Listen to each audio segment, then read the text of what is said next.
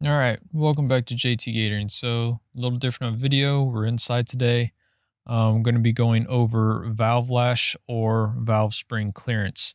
This is going to be on a 13 horsepower Predator engine, and it is the HEMI version, so it looks a little different.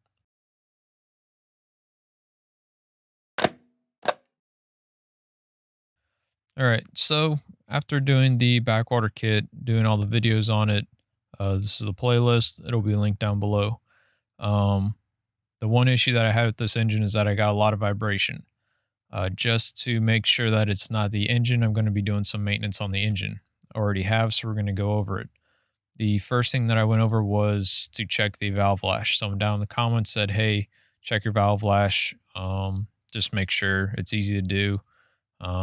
Just check it." So that's what I went ahead and did. A few of the things that you are going to need. This is the 13 horsepower Predator engine, and it is the HEMI version. The HEMI version ends in 49. Scroll down here and find it. 60349. That is your HEMI version. It'll have a little bit higher torque that you'll see on the box. I think it is 19.8 or maybe like 21 foot-pounds. I don't know exactly, but it's this one. It's the non-carb compliant California friendly one. This is the non-friendly California one. So you will need feeler gauges. I went ahead and bought a small pair. You can get those on Amazon here. I'll have that link down below. It helps the channel. We get a kickback for it, and it doesn't cost you anything extra. The issue that you have with this Predator engine, let's see if I can bring that up for you. 60349. You go here to the valve clearance, your intake and exhaust. In the most part, the easiest way or the simplest way to check this is that the .004 gauge should fit, the .005 gauge should just barely fit, and then the .006 gauge should not fit at all. So that's how you check if your valve clearance is proper. So as you see here, 0.0039 to 0.0059. That is your valve clearance. And make sure that this is the engine that you are going to be using. So your feeler gauges, you need to make sure that they will be able to measure that. This one goes down 0.0015, which is good, and goes up to 0.025. That was one issue that I ran into, so just make sure your feeler gauges can measure that distance. So the first thing that you'll need to do is, you can do it without doing this, but it does help to remove your recoil cover start. It's 3 bolts or screws, one here, one here, one on the bottom. Take those 3 off. This comes off and you'll see a gray little wheel there. You can turn that so that way you can get the valves to sit where you need them to sit. When you open it up, it'll look like this, and it looks completely different than what everybody else shows online, so that's why I'm making this video now. These are your valves, rocker arm. We can get into adjusting a little further down, but the main thing is you have a high point and a low point. You can find top dead center, but for me, it just seemed easier to go with the absolute bottom and the absolute top. So to check the clearance on the valve, from what I read, I am not a technician or an engine guy at all. This is just YouTube research. The way that I checked it, instead of trying to find top dead center, is it was easy for me to see which one was the low point, which one was the high point. So if I was checking the exhaust, which is this back one, I would put the intake all the way down. You would turn the front of the engine and you would play with it till you knew that the intake was at the very lowest point. That would take all the pressure off of the exhaust side valve here. And that's how you could check your clearance. So once you got the exhaust at the very top,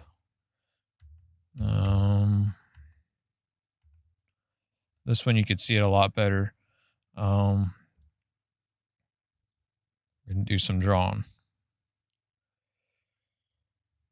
So this is your lock nut. This is what keeps everything tight.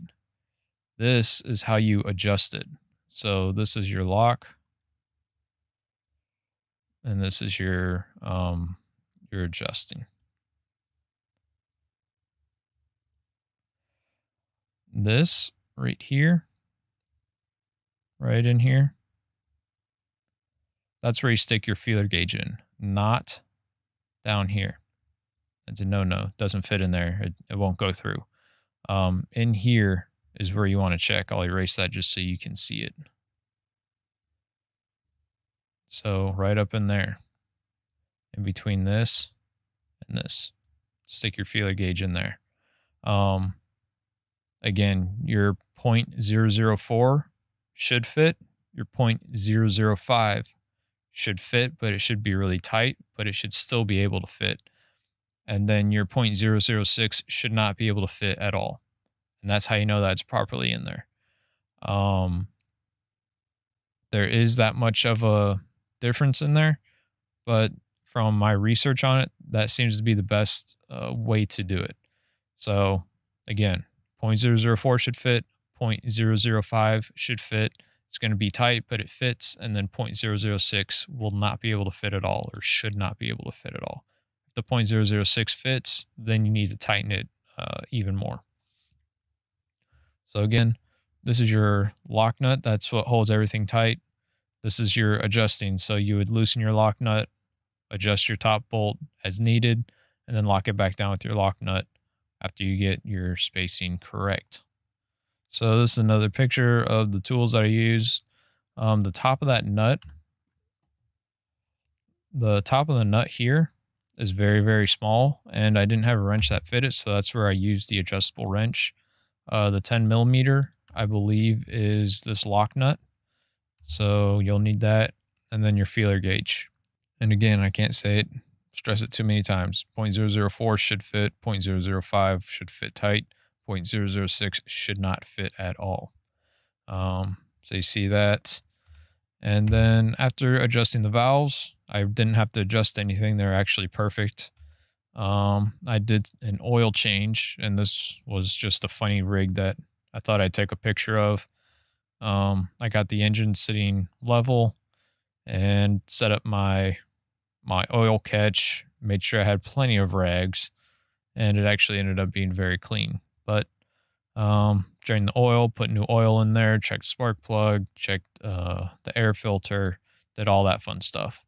So it has new oil, new spark plug. Valve lash is great. And the only other thing that I could do is a compression test, but I don't have that type of tool to test that with, so I'm not going to be testing it as of right now.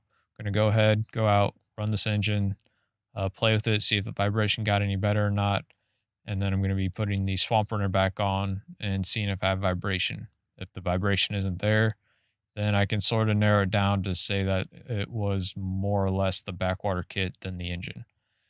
And I just wanted to make sure before switching everything out and changing stuff. So I did the maintenance on the engine. I should be getting out on the water soon. Hopefully quick. Haven't been out there in a long time. These hurricanes keep whipping through, and weather has not been that great. I'm glad I did not do alligator season this year. So I'll keep putting out the videos. There will be a few inside videos because the weather's not all that great outside. And get her going. So hopefully I'll see you around. You can see me on Facebook. There's the Longtail Facebook group page. This will be the picture of it here. And hopefully I'll see you around. Thank you for watching. This is JTgatoring.